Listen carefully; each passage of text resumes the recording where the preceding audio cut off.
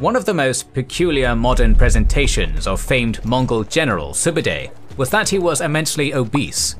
The most commonly cited source for this is a passage from the Secret History of the Mongols, where Subedei was given a cart reinforced with iron, which some people extrapolated to indicate Subedei was too heavy for a regular cart to bear his weight. However, this claim is baseless. A comparison with other sources has these carts reinforced specifically for the difficult passage over the Altai Mountains, and furthermore, there is no medieval description of Subedei's weight or appearance.